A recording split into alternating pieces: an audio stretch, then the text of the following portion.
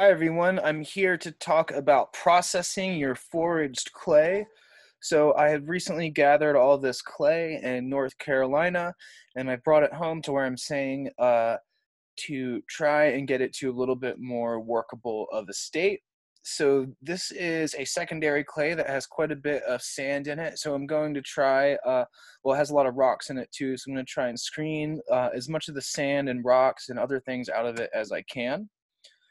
So the first step to doing that is I've got it in this bucket. You can see there's roots and things in it.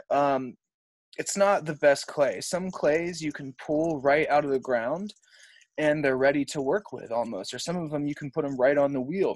Those are typically your primary clays, which are more pure. This secondary clay has a lot of stuff in it.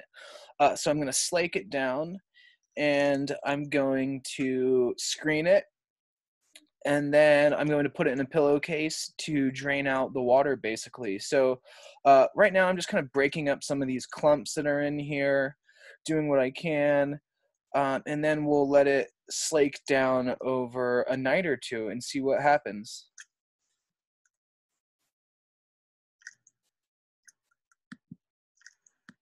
So let's see.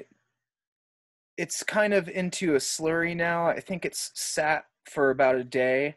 So I'm still just breaking up any clumps that are in there. And it's becoming smooth and creamy, which is good. We want to get it to a consistency that we can screen.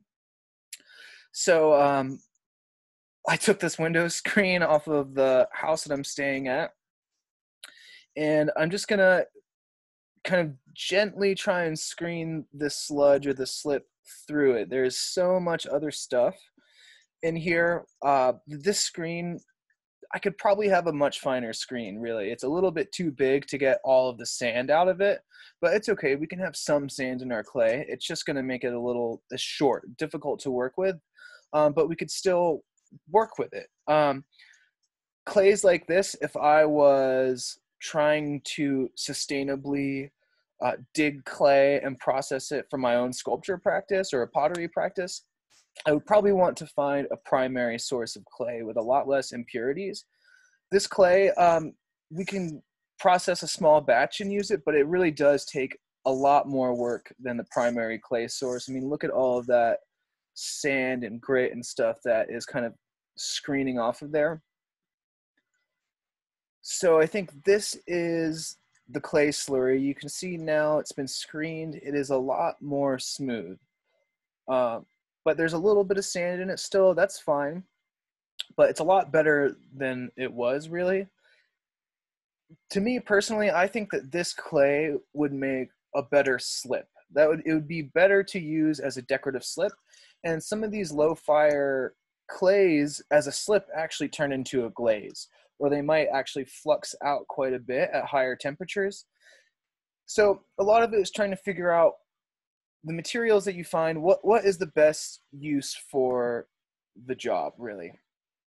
So now I have let that clay slake out a little bit, and you can see the water is sitting on top, and I want to try and drain off as much of that water as possible. So I'll come in there with a cup and just try and get as much of it off, dump it out. And then that way I can pour that slurry into a pillowcase, hang it up and let it dry. And that'll get me a little bit closer to a plastic clay body. So I just put this pillowcase over a bucket or a pot like this. And like I said, it's already been screened. I can pour it in there.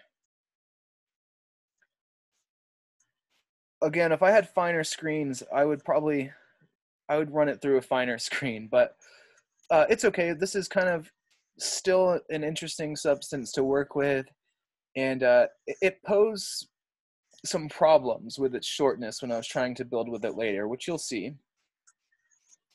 So I'm going to get every little bit out that I can, and really it's quite simple. I'm just going to tie the pillowcase up.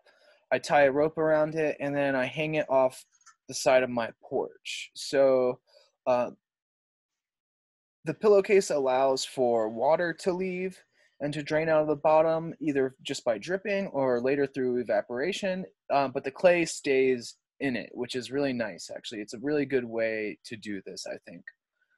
Nice cheetah print pillowcase. So we'll let that drain, and I let this hang out for about 48 hours. You can see we have a nice slow drip there. Eventually that stops, and then we're just really relying on evaporation to get it better. And you can see this is the clay that came out. There's still a lot of sand in it.